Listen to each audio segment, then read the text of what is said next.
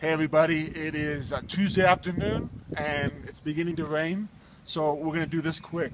I just came in, we're up here in Cusco with the Central Cathedral behind us here in Cusco, about 3,400 meters above sea level. So today I met with Miguel y Jose Miguel. No, Jose Manuel.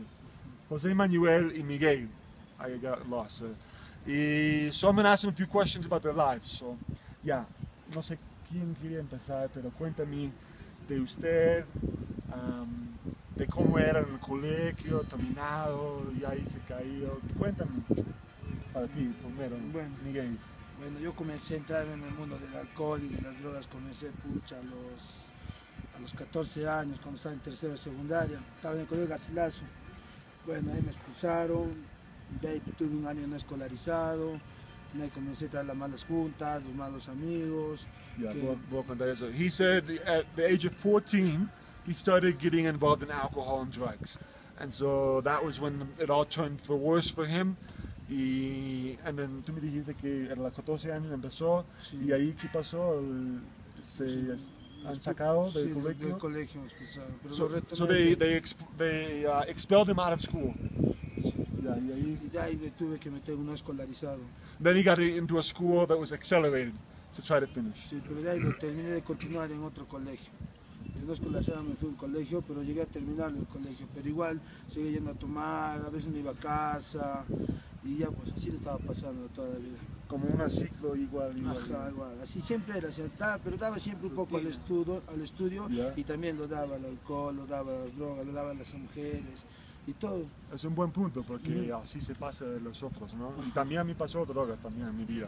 Yeah, he's saying that he, he would give it a chance. He got into the accelerated school, then he tried again, and he would just fall back into drugs and alcohol. Y hasta ahora, ¿no?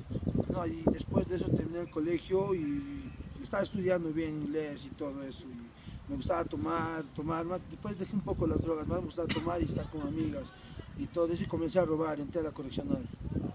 Sí, entré, 10 meses entré porque fue robo agravado. 10 meses. Sí, 10 meses por robo agravado.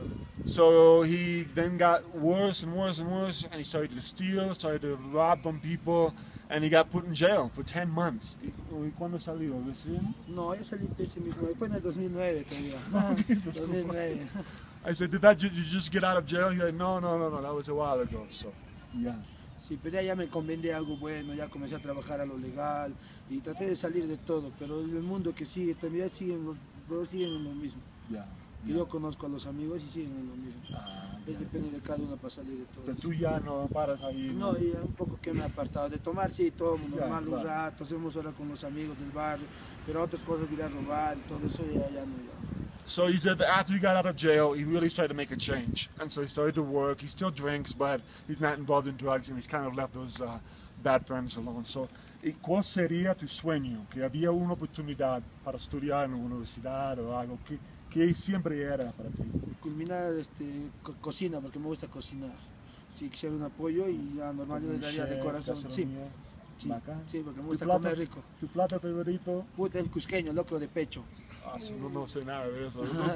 ¿Es de acá? Sí, bueno, un plato rico de acá. So if he had the possibility to study onward, he would like to be a chef and study gastronomy. So that's exciting to know that he's got a hope, he's got a dream. And then he told me his favorite plate of food, but it's from this Cusco region, I have no idea, but something with fish, pescado, so that's what he said. Yeah, y Jose Manuel, cuéntame de ti, man.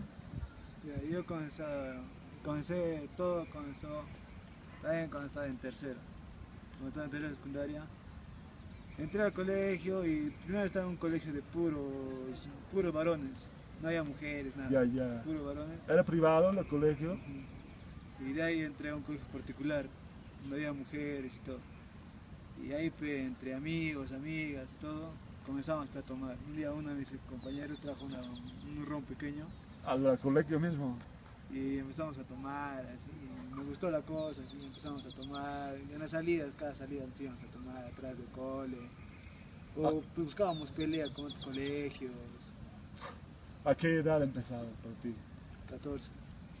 14. So for Jose Manuel, also at 14 years of age, he remembers going to school. He went to an all-boys school at first, and then he had to go to then he got transferred to boys and girls school. So then he kind of got involved with the girls, and then a friend of his brought a bottle of rum to school. He started drinking, and he liked how he felt. So then he started going out to the bars and going out to drink.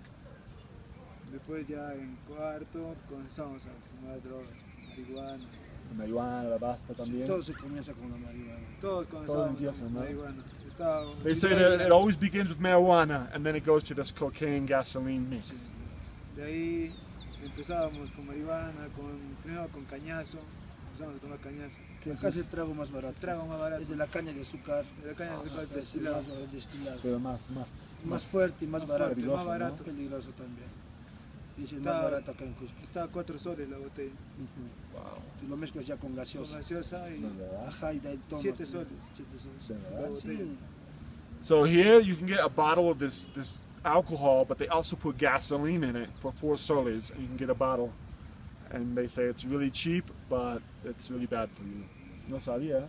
Sí, Yo soy acá. psicólogo, no sabía eso. Ah, sí, pero bueno, en Arequipa también hay otro que se llama La Piedra. La piedra. Allá se llama La Piedra, de 5 lucas. Se llaman la piel. Ya.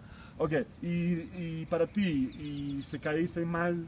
Caí mal, estaba ahí, iba al colegio de vez en cuando, mi mamá estaba renegando y todo, pero como estaba en ese mundo y pensaba que todo era una chibolada, ya pues yo no seguía en eso, He thought, seguía y todo. he thought he was the same as the others, just kind of drinking, doing drugs, drinking gasoline with alcohol mix. So they said that was the world for both of them, just being involved with their friends. Ya, y ahora, y si tú tenías la oportunidad para estudiar adelante, y si alguien está ahí para apoyarte, ¿qué sería para ti? Historia, ¿Perdón? historia, Historia. Historia. Wow. siempre me ha Bacán. gustado la historia. Siempre desde chiquito.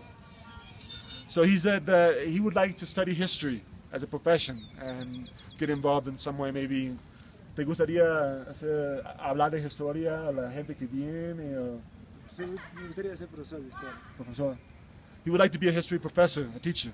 So there's an idea, you guys, of lives of people here in Cusco who have been affected by drugs and alcohol because there wasn't somebody there to help them in the moment of need. And so that's part of what we are doing with Voices for Peru, with Journey4Justice. So gracias, José Manuel. Y Manuel, Bueno, gracias. Causitas, digo yo, de venta mía. Sí, Cuídense, nos vemos, chao. Chao. Gracias.